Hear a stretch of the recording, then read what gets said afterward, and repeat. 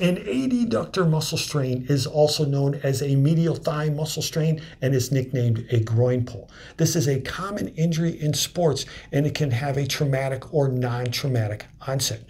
Most traumatic onset adductor strains happen when an athlete performs a sudden direction change or during a powerful acceleration. Most non-traumatic medial thigh muscle strains happen due to a cumulative effect of repetitive loading combined with limited recovery time.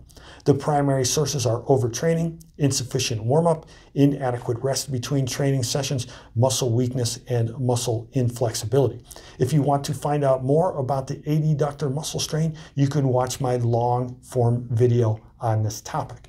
Please like, comment, and subscribe.